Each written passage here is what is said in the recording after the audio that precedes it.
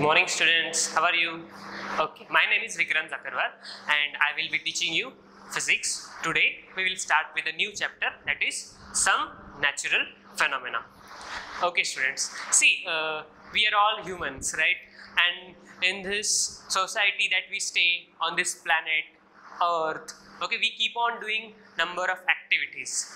Yes, we have created our own world. We have created our own luxuries, right?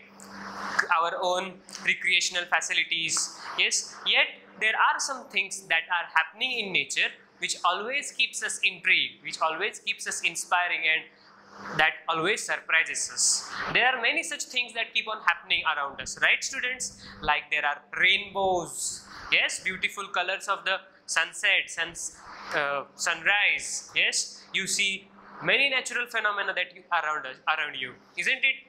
Out of that we will learn some of few in this chapter. Okay, students? Yes, let us recall some of the natural phenomena that you really like. What are they?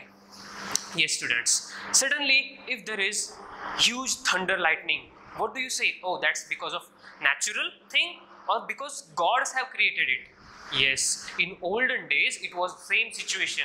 People used to believe that this is God's curse. God is doing that. That is lightning. Oh, but that wasn't it. There is some science behind it. That is what we are going to learn in this lesson. There are many other such natural phenomena. What are they? Yes, volcanoes. Isn't it, students? Yes, there is one huge volcanic mountain in Japan called Fujiyama. In that place, there are volcanic eruptions, molten lava, magma coming out from the earth. Isn't that natural? Yes, that is natural phenomena. What are the other natural phenomena that you see? Cyclones. Yes, cyclones. Recently, in some Konkan areas, we received a cyclone. Isn't it, students? Yes, the name of the cyclone was Nisarga cyclone. Cyclones are natural phenomenon. Why do they occur? They occur due to the movements of the winds. Yes, due to the pressure. Okay, once more we will see. What are cyclones? Cyclones are just natural phenomena.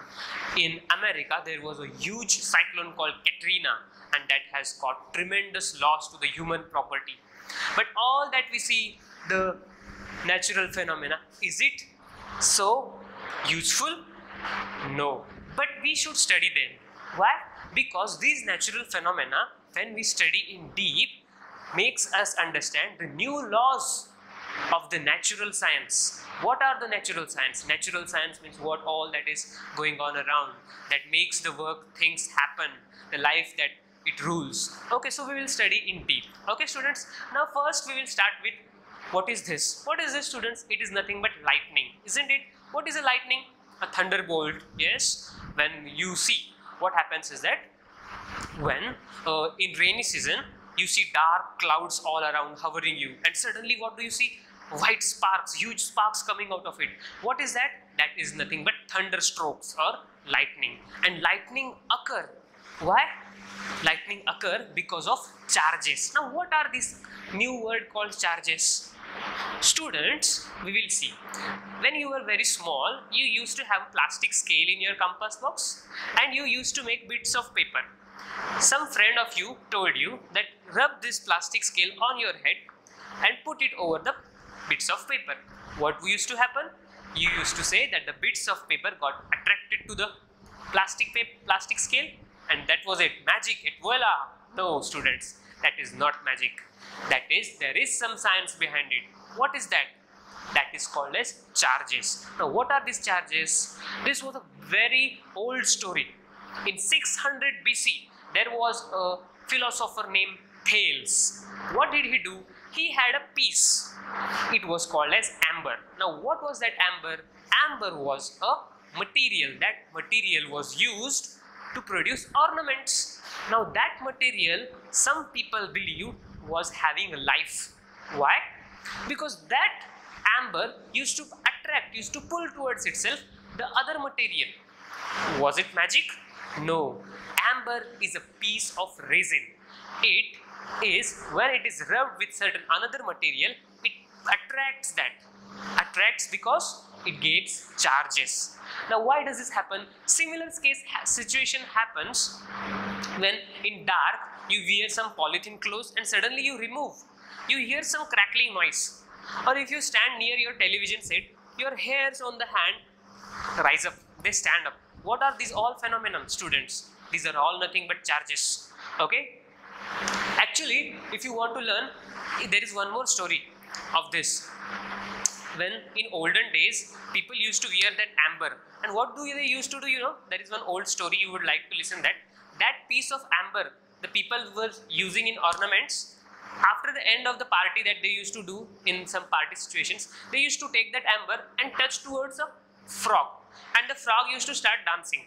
The frog used to start dancing because frog is a living being and it is sensitive to charges. And because of that charges, the frog used to dance and they all used to enjoy. So this was that story. And people didn't know what was this. They used to think it's magic. But in 1752, as it is given in the textbook, Benjamin Franklin was that scientist who said that this is all not magic.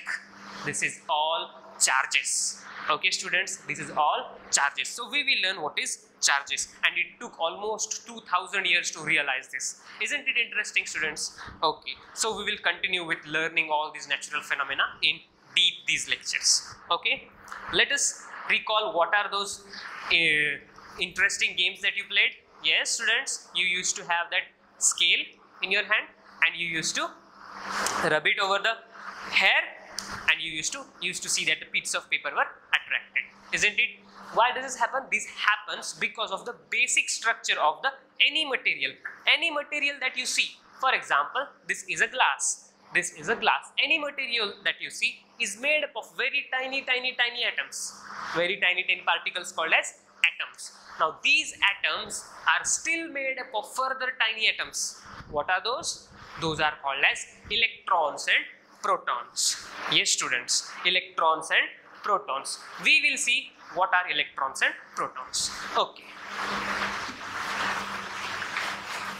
Yes. Now what are electrons and protons? Any material that you see is made up of number of particles. Yes, if you take a piece, these are made up of number of particles. These are called as atoms. These are called as atoms. Each and every atom is made up of, if you see into zoom, if you zoom each and every atom and zoom it, then it has made up of number of electrons and equal number of protons. Yes, students, each and every atom is made up of number of electrons and number of protons. That we will see in the next lecture. For now, you just revise the notes and make your summary. Okay, thank you.